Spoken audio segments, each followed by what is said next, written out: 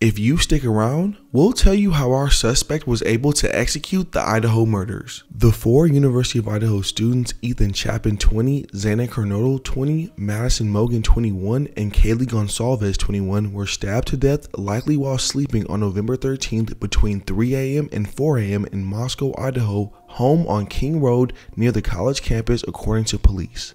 Investigators on the case will be looking at everyone associated with each victim, starting with their families and inner circles, said Jennifer Coffindaffer, a former FBI agent. Because it hasn't been solved yet, I believe they're past the inner circles of these individuals. Perhaps it's more of a very outlying individual. Last video we said police would start with the victim's inner circle and work out. Well, it's time to start realizing that this might not have been a hurt college student filled with revenge, but an actual predator that preyed on and picked these victims out that was more of an outlying individual. Coffindaffer said one theory is that the killer is someone that may have built up anger against one or more of the slain students, which we are leaning away from as each day passes. What would the anger be from? What's the motive? We already heard from the taxi driver that the girls were happy and had no worry in the world when he dropped them off an hour before the crimes occurred.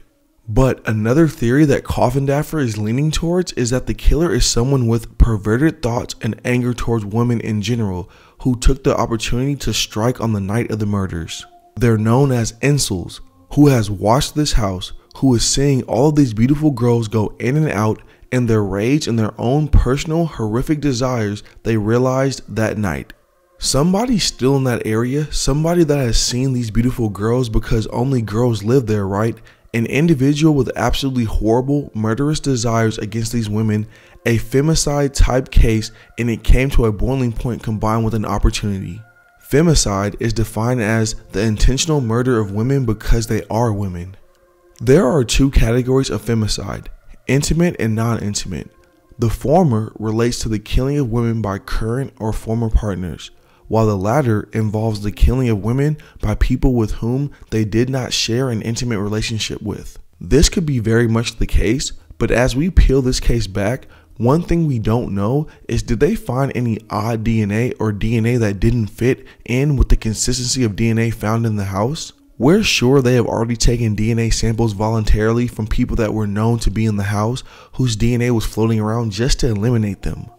What we're curious of is in key areas of the crime scene, like where the victims were laying or door handles into their rooms, whose DNA besides the victims were found around there. Now what's tough is, we know the crime scene was contaminated because the morning after the crimes were committed, roommates and friends of the roommates who called 911 were in the house hours before police were, touching things, walking in the house, touching door handles into the victim's room to check if they were okay.